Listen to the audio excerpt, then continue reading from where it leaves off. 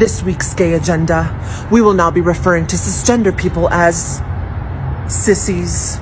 We will also be hosting our own genderless reveal parties. We will all gather at midnight, and when the balloon pops, a cloud of black smoke in the shape of a skull will appear, announcing that our spawns do in fact hail the Dark Lord, Lil Nas X.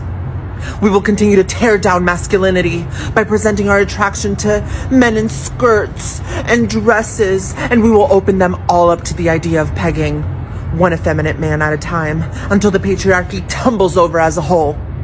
All of this, effective immediately.